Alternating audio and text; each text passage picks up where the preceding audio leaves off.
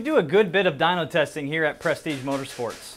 One of the main goals of our Hardcore Tech series is to bring real testing data to you so that you can better understand the products that are available and, more importantly, how they perform together on a specific application.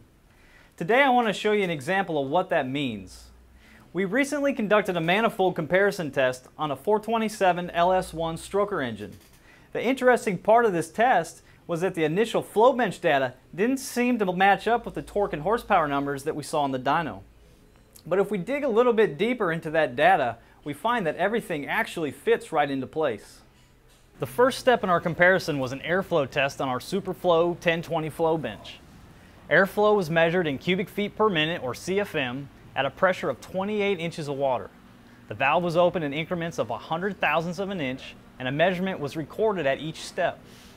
I've plugged the data into this graph so you can see how the CFM measurements of each manifold compared. Once we understood the characteristics of the manifolds from the flowbench, we installed them on the engine and made some dyno pulls. Our first manifold is the dual plane Performer RPM from Edelbrock. The engine is tested from 2,500 RPM all the way up to 6,500. Data is collected every 100 RPM. So after some timing and minor tuning adjustments, the engine makes a staggering 544.7 foot-pounds and 535.2 horsepower, with the peaks occurring at 3,600 and 5,900 RPM respectively. Next, we installed a Holley mid-rise dual-plane manifold and we ran the same exact test. This time the engine is making 540.4 foot-pounds and 535.8 horsepower. The Holley manifold is down on low-end power, but carries the power curve slightly higher than the Edelbrock.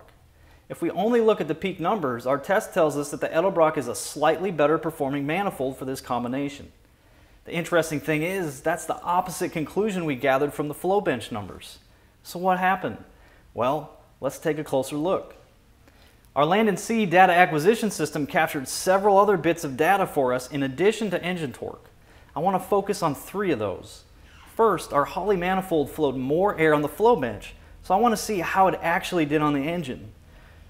We can see that the flowbench data carried over to the engine dyno. The Holley manifold did in fact take in more CFM on the running engine. More air means that we can add more fuel to the engine, and more fuel should equal more power. Let's take a look at our fuel consumption. Fuel consumption was also up for the Holley manifold. So what happened here? We have all the ingredients for more power, yet our recipe didn't turn out. When we look at our air-fuel ratios, we see that the extra CFM created a better signal at the boosters, pulling more fuel, and consequently the engine ran rich on the bottom. That's the reason for the drop in power. After analyzing all of our data, we find that the carburetor tune was actually the culprit for the power loss. Our manifold was functioning exactly as we suspected, and it's actually the fuel curve that needs to be changed. So there you have it, a perfect example of what it means to provide you with real testing data. Had we only looked at power numbers, we may have swapped the Holley manifold for the Edelbrock and moved on our merry way. Unfortunately, that happens more often than not. Make sure your testing facility understands exactly how performance parts work together on a particular application.